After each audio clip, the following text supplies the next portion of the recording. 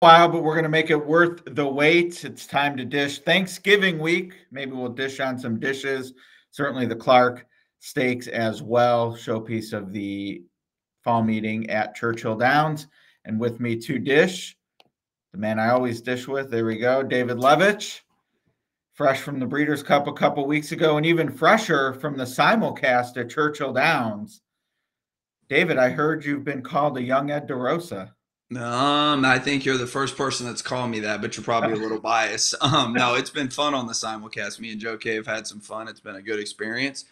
I got a couple days this week, including Clark Day and then closing day, so I'm looking forward to that. The racing at Churchill is hopefully you like racing because I think they have 12 races Thursday, Friday, Saturday, and Sunday, and then that 2-year-old card on Saturday. That's a monster in itself with all the work you have to put into that one. Yeah, stacked 5 days in a row, some stakes, mandatory payout. Sunday, it did get hit, the pick six, but Almost Bobby's got hit building on. again.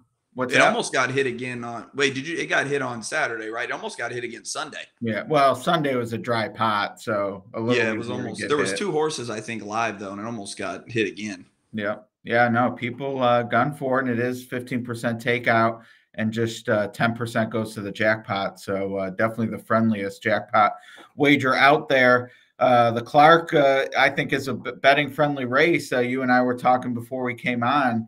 First mission, by no means a cinch, and to be honest, I'm not even sure he's going to be the favorite.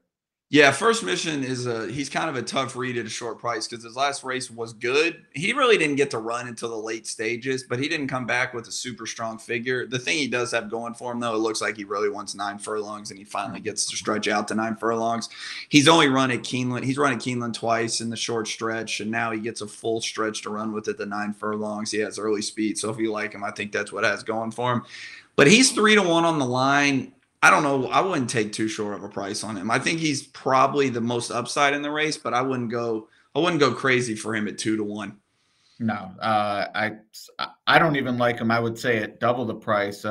Gasoline has run faster races, and the other one I'd say I'm most interested in is Blue Devil. Yep. Outside post, so definitely gonna have to work a trip under Castellano.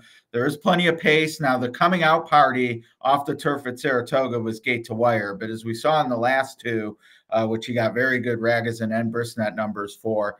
He didn't need the lead there. And I would say from post 10 with all the speed in here, Javier probably going to look to tuck second, maybe even third tier and come running late. 10-1, to me, that's the value on the board. Yeah, no, I completely agree. He's been a new horse basically since Saratoga on the main track, but he does have a long run up into the first turn. It's on a mile and 16, so he should have enough time.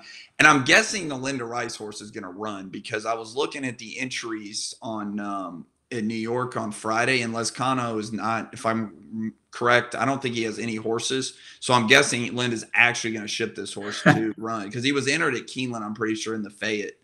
So if he comes, that'll add more speed to the party. And if she runs Film Star, she can claim 8 horses on closing day. That's probably why she's coming to run and the $600,000 purse. Is there no jail rule anymore? And gets the. They just implemented it. That's what Well, I think. it's not jail. It's some sort of 90 days or something. yeah, 60 with days. having to start at the meet, something like that. Yeah, but she cleans up at Aqua. That's a good point though. She's coming for the pot, but she's probably coming claim a bunch of horses this weekend. Yeah, she'll be watching in the paddock on the first turn for sure. But Film Star, I mean, wouldn't be impossible with 5-1 on the morning Add line. speed to the party. Yeah, I mean, I wouldn't be shocked. I'd say put maybe a little light on the price for me. Yeah, no, I agree with you. I'm not a big fan of his. The fields he's been keeping in New York have been solid, but he's been beating fields he's supposed to. And then in the race, like last time out, he really had no excuse in the, was it the 49er now? Not the Kelso. He Yep, didn't really have an 49er. excuse, but he has been a good horse for Linda. And we were talking about before he came on. I think Happy American is a little interesting as a long shot. He finally gets a jockey switch. Not that his old rider did anything wrong, but sometimes horses need something new. So he can get back to his old form. I think he's a horse that at a huge price might get in there. And plenty of speed, and he does have numbers to run Yeah, back to. 100%. Absolutely are good enough for third or second, and then maybe if things completely collapse, even a surprise win. I wanted to ask you about Straight Arrow as well. The other, Is he I guess running? that I'm not sure, but it has been at Aqueduct. working at Tampa. Fits for me. I mean, the late pace numbers are really strong. So, I mean, to me, like if you like Happy American, Straight Arrow obviously going to be a much lower price, but Yeah, to he's a me, rare worth a horse too. similar He gets trip. better on dirt and turf, and it doesn't really matter the distance. And he's sloppy track, fast track, no matter the surface, he just keeps improving. I wonder if he'll actually ship here though, because it's interesting. They're coming here instead of running in the Cigar Mile where he's proven over a track. I Right. know it says Bach in the program. I know nobody get confused. It's the same racetrack as Aqueduct. He's That it over a is. track he's been proven at. So if he comes in and actually ships, he's also a horse that's a major player on the real come up. Yeah, to me, I mean, the board is going to be the final arbiter. I know I don't like First Mission. I see no way. I mean, maybe they might. I could see Gasoline getting bet pretty heavy. Gasoline is Maybe El interesting too. Miracolo. Gasoline hasn't. He's kind of striking while the iron's hot. This is kind of a quick turnaround. I saw he didn't have any works. I don't know if he had any published work since his last race. So I don't even know if he's Yep. worked, but he could just be striking while iron's hot. His last race was very good. Yeah, And he and gets this Flavian Pratt today. would be Or Stakes Friday. debut, which he's a gelding, so Todd didn't have to play the "Can we make a stallion out of him ASAP" game, He but doesn't have enough stallions. no. But I mean, by Curlin, so I mean, I'm sure they have big designs on this one. Maybe even the Pegasus, which seems to have a dearth of the horses in training pointing for it. So yeah, I mean, Gasoline certainly in the mix. Not to be completely dismissive, because I do think this is a competitive group, and to use the cliche, anyone can win. Some are going to be a longer price than others, but Giant Game was one of my throwouts. Just His seems like last two haven't been good. yeah, and I mean, we know how he wins. It's gate to wire, and it just don't see that happening here. Yeah, his last two have been a little worrisome for me. His races before that were pretty good in the Cornhusker and some of those other races, but his last two, even his last race really kind of left a bad taste in my mouth. Yeah. Dale Romans does do his best work at Churchill, but if Film Star stays in, I guess unless they absolutely gun him to the lead, he could get a lone lead, but I don't really see him getting a lone lead if Film Star and some of these others stay in. And then we haven't talked about Miracolo, excuse me. He's an interesting horse. He's kind of got the same numbers as First Mission, kind of similar numbers, but he's Right. going to be a way bigger price than him because they're going to see Saez as jumping off. It's not Brad Cox as the trainer, and he could be a horse that could get lost in the 8-1, 9-1 range possibly. You think that high? I don't know how they're going to bet that horse. It's kind of Yeah, no, I mean, how First Mission gets bet is definitely the key to where the pieces fall everywhere else. And I think Gasoline, who's 5-1 on the line, is going to be shorter than Il Miracolo for sure. And yeah. I wouldn't be shocked if he's favored. And it depends if Straight Arrow stays in too. Straight Arrow actually, Right. I have no information on him staying in. It's just kind of an interesting that they're running him here instead of Aqueduct. So if he actually stays in, then Il Miracolo, I think Straight Arrow could probably be shorter than him. But that's why I'm not a morning line maker. I could be way off on this. It's a tough gig, believe me. Well, I'm 10-4 in terms of having to make a pick, but which I'm pretty comfortable. Blue Devil is going to be the right price. He's 10-1 on the line. Maybe takes a little more money than that, but he won't be any worse than fourth choice. Gasoline's on the other hand, and definitely going to be price sensitive. But for me, I just think if they go nuts on First Mission, this board's going to have a lot of opportunity. I think First Mission is going to be 9-5, 8-5. That horse has kind of Wow. He kind of has a following. Am I wrong about that? Yeah, Like, no, I been mean, kind of and there's the story, out of the Preakness, and his And he had number trouble last last out. time. His rag is in that optional claimer was a 15. What was Gasoline's Ragazin in his last race? Do you have it? He got a 6. Wow. Yeah.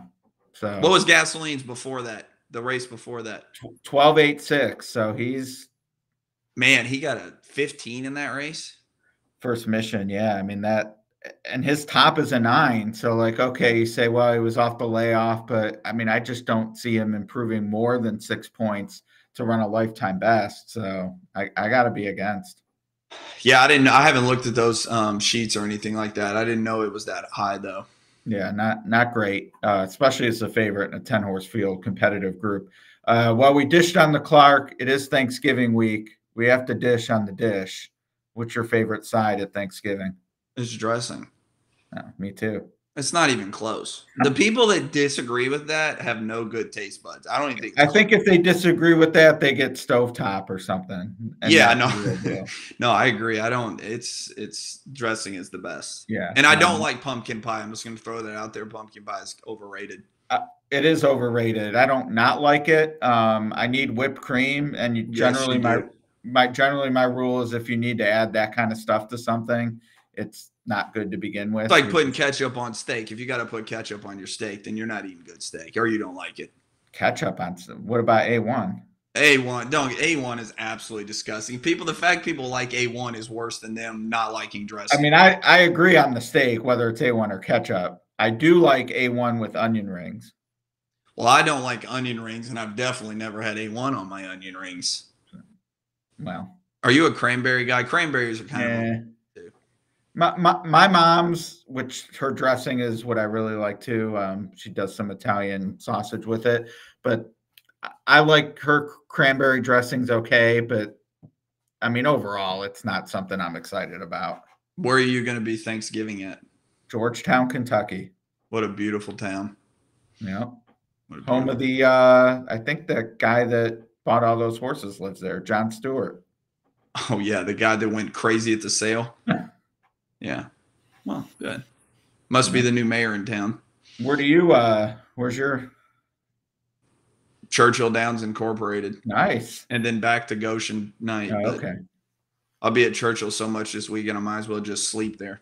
I like it. No, I spent a few Thanksgivings there. They do a nice job. It's fun for like 4 or 5 races, and then we do our own thing. But it's fun to go for the environment's good for. I do not get the 12 race thing on Thanksgiving. It should be 9 races max. Literally, it should be 9. I talked to somebody about this the other day. It should literally be 9 races.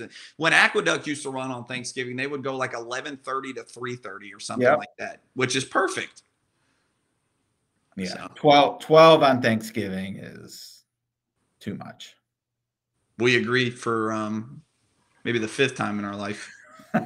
Well, we agree against First Mission too, which is the point of all this. But enjoy the dressing. I'll enjoy you on the feed Friday and Sunday.